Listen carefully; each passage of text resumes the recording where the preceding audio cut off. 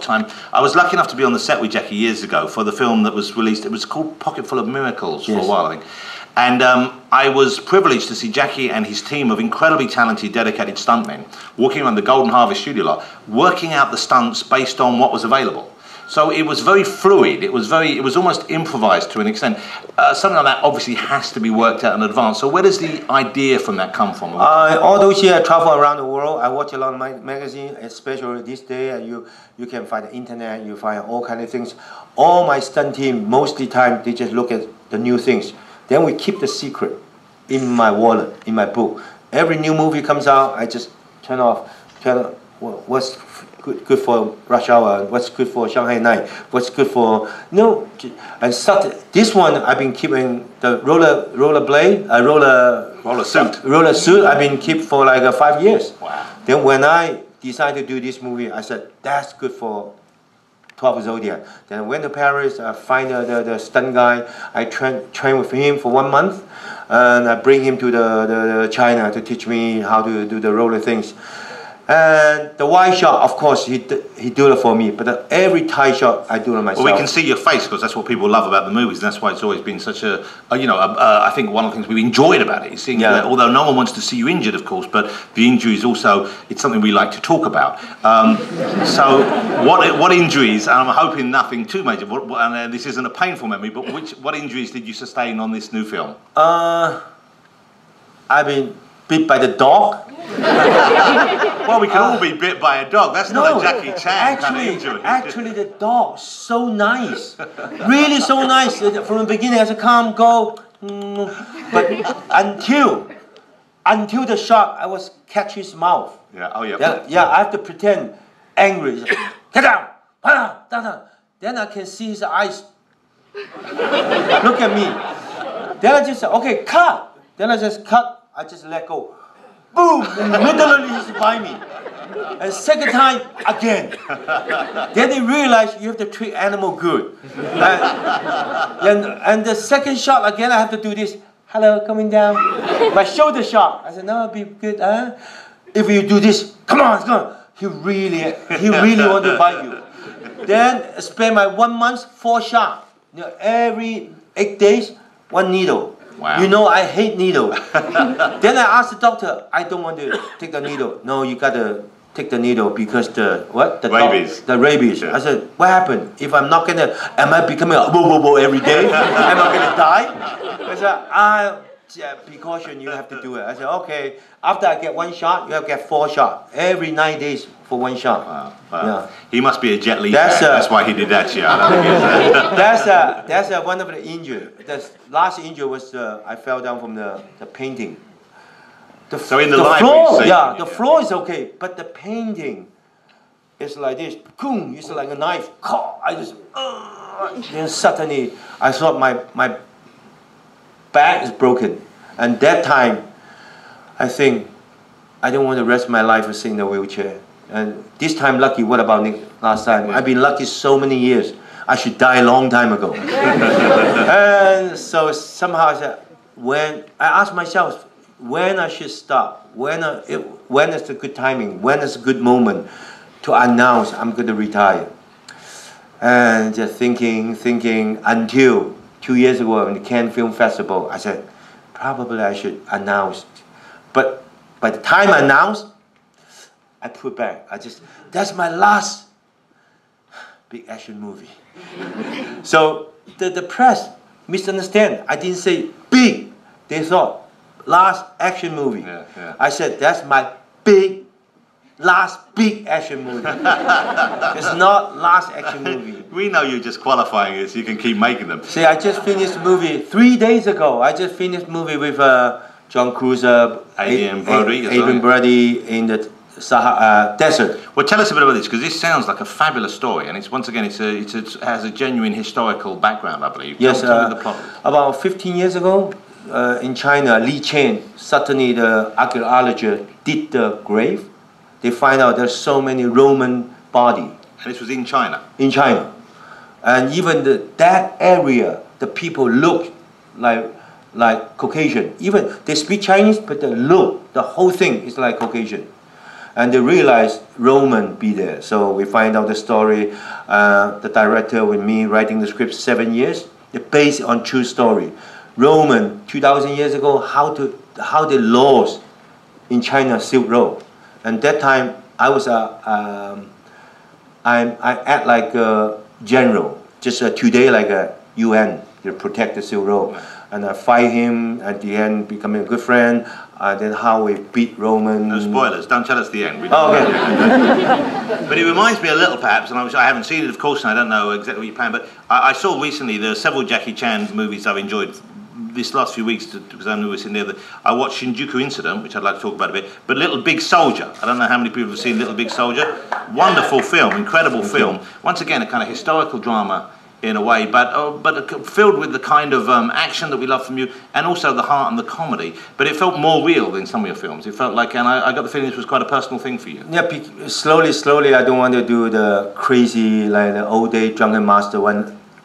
No, I'm not young anymore. I have to follow my age to do certain things, and I have to film something positive message, like Little Bit Soldier, just no war. Everybody needs peace. When I say I need 5 acres, and the prince, no, you let me go, I give you 100 acres. I said no, too much. I only need 5 acres to farmer. You know, all those years I just need to promote love, peace, no war.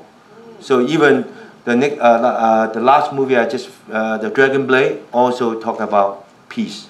Yeah, everything. It's not like an old day, you know, drunken man, drink, fight, ha ha ha, snake, eagle, shadow, ha ha. But this day, I more care about environment, care about the world. Please don't turn into Steven Seagal. We don't want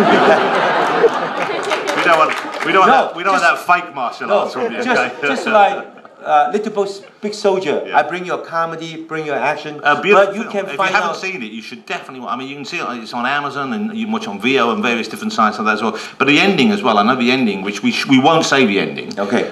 But I know the ending upset some people, and some people were surprised at the ending. And that must be, and it's within your power, obviously, to decide how those movies end. Quite a bold move. Yeah. You know what? The day in the morning, we still cannot decide who's a survivor, who's leaving, what I'm doing. At the end, I said, no, I decide to do this. Let him go, let him stay. Yeah. We won't tell you what happened, but really, you've got to see it. No, we didn't give it away then. Let me ask you a little bit about Shinjuku Incident then, while we're talking about recent movies, because if you've seen it, you know what I'm talking about, but it's a very different role. It's a very low-key role. Anybody see Shinjuku story? Yeah. Oh, yes. It's a great film. You produced this as well, of course. It was shot in Tokyo, I believe. Tokyo and Shinjuku. But you're using... We have to ask the Yakuza permission to film that film, and they let us to film it in Shinjuku. Well, like the old days when you were first making the director been researching for 3 years, stay in Japan to talk about the research, and because I respect the director, then I'm agreed to do the film. Then I promised the director. The director said, Jackie, if you do the film, only thing, you cannot say anything on the set. Let me do all the things. And also, you promise you cannot change the director. You cannot fire the director. I said, okay. Then in Shinjuku, the whole thing, I only speak once. Helping the action sequence, that's all. And rest of the time, I just sit back. Yeah. And did you enjoy that experience, or was it not? It was nice. Because the director Eric, I'm very respecting. Yeah. It's a terrific performance for you. There's one fight scene in that I saw early on, and you think, oh no, is this going to be, not oh no, but is this going to be a more traditional? But you obviously fight clumsily. Yes. In it, you fight like a real person would fight to an extent. And I wonder, is that hard for you? Because for the rest of us, that's what we would do. But it is really hard. For you, it must be hard to pull back from the actual good moves. Yeah. Some. You like Shinjuku, this kind of story, you cannot do this. No, it doesn't make sense. It doesn't make sense. Just like the Adrian Brody, Jackie, teach me how to do this. I said, no, easy, just bang, bang, bang. We are Roman and Chinese fighting, bang, bang. It's not like no. I said, I want every different fighting. Rush hour fight different. Shanghai noon fight different. You have to decide as a stunt coordinator, you have to decide what kind of style you do it. You know, Jackie, after this, before we leave, I'm going to ask Jackie to do that up close to me, and I'll put it as a GIF online, and we can all share it. Okay? we want to save that moment. You mentioned the Rush Hour movies, and I know they were huge hits, and they kind of opened the door for you in the States. So Shanghai Noon as well, of course. You'd made American films before, some very small cameos, and then, of course, Rumble in the Bronx, The Big Brawl, which never did as well as us fans wanted them to do, but they weren't as good. They weren't. It's like the directors didn't understand how to make your movies for the American audience. But the Rush Hour movies. Explain to me what you don't like about them, or what you don't get about them, because I know they're not your favourites by a long way, are they? Yeah, and in the old day when I famous in Asia, I try to get in the American market. I get there, we pay the director, we producer. Our company. Then when I design an action sequence, the director, no, check it, too much. I said, no, I like you like a Clint Eastwood. Oh, one punch, knock somebody down, boom, make my day, you know. I said, director, did you know that's more difficult? Just one kick, one punch. No, we don't like that because it's our production. So I still do these kind of things. But I trust him. Nobody could see it. To see the movie, it fell. But I remember when I saw Rumble in the Bronx, the one moment it came along was when you're practicing with the practice bar, and everyone's going, "Good, Jackie, good," and then it's these terrible American sequences. It was a peculiar decision by them. Then after I do the Big Brawl, fell. I do the Protector, also fell. Then I said, okay, forget American market, I just go back to Asia, do my own things. But 15 years later, the whole Hollywood, everybody learned from me. And they hire my stunt guy, they're calling me up. Then I send all my JC team, Jackie Chan team to American to teach all the actors do the pa. I think it's a wrong timing, wrong moment. This, too early. Right now is the right moment. Well, now, of course, China is the growing market, and all the American studios want to make movies that will open in China. So, and I know there's not really a Hong Kong film industry as there used to be so much as a Chinese film industry. Of course, how has that changed the way that you work? You used to shoot films in Cantonese. I'm assuming now they're all in Mandarin. Did you speak Mandarin from childhood? Did you have to learn this as an adult? I speak Mandarin when I was young, a little bit, not very much. And of course, in right now China market, you got to speak. Just like when you go to American market, you got to speak English. Well, American. Okay.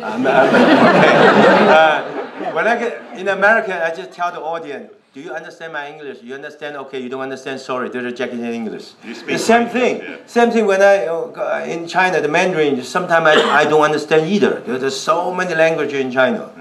Of course, China. I think right now is the second biggest market in the world. Probably for the next 5 years, not without 5 years, biggest market in the world. Wow. We have almost 1.4 billion people. Right now we have like 18,000 screen. Probably end of this year, 30,000, right? Next 5, you just every 1 second, one screen comes up. But you must be one of the heroes of Chinese cinema, then, aren't you? I mean, it must be great for you. Sort of. Sort of. Well, let me ask you about the other great hero of Chinese cinema, who you worked with early on, and who we're all big fans of as well, the incredible Bruce Lee. And I know that when you started your career, you deliberately went out of your way to do the opposite. You wanted to make your own. Yes. But working with Bruce as a man to work with, to film with, what are your memories that you can share with us of Bruce Lee? At that time, he was a superstar. I was a stunt guy. And I remember first time I worked with him is Jing Moumun. What's the Dragon film. Fist of Fury. Fist of Fury. Who was in first with that? Get the fuck out. Fist of Fury. I was double the Japanese guy. From about that high, flying out to the house and fall down. 6 times, land on the concrete, no match, nothing. And Bruce Lee just boom again, just wow, you okay? I said, of course I'm okay. If I say no okay, I'm fired. In China, Hong Kong at that time, you got to say, even I broken my ankle, okay. And at that time, first time I know him, he just looked at me. And after I double, I get the money, then I run away. Then the second time I met him. The second film was Enter the Dragon. Thank you. Enter the Dragon. And the one shot, he was a fire, I think more than like a 12 or 14 guy with 2 sticks. I'm the end of the one. Bam! Then bam! Then look, turn around, walk away.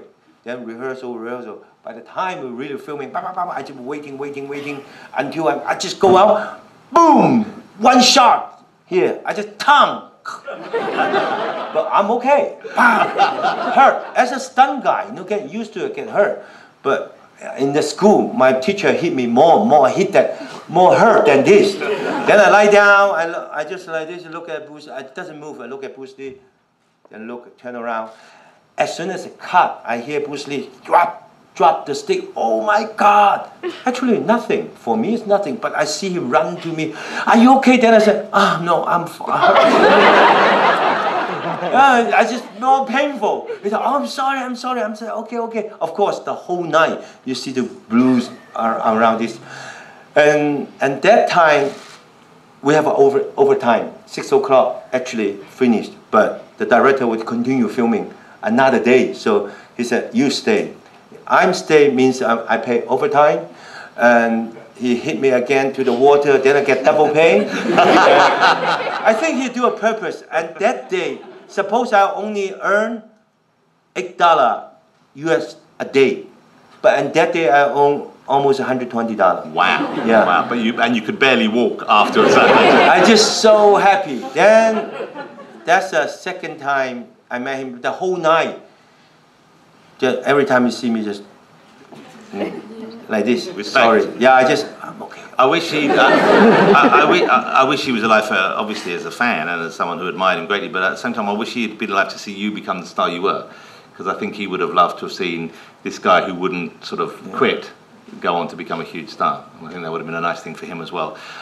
You mentioned the school that you were at, and I know it was a tough school. We call them the Peking Opera School over here. I think that makes us think about opera and singing, but of course it's a very different experience. Yeah. And you had contemporaries who you worked with in many movies. The two I'm most familiar with is Wen Bao, I'm probably saying that, Wen Bao, and Sammo Hung. Of course. Sammo you're still in touch with, I think. Are you still friends with Sammo? Still good friend. He always my mentor. He always my big brother. Because in the school, we have to respect Sammo. He always my teacher. Like Yuan Biao, he respect me. Always I'm his teacher. We have who's out there, who's the Chinese traditional things. Yeah. And do they come to you for advice for their films? Do you ask them for advice when you're making films? Yes, we always. Like Sammo Hung right now, he just asked me to helping him to do another film, but it's too far away. I said after London, I give him a call. Yeah.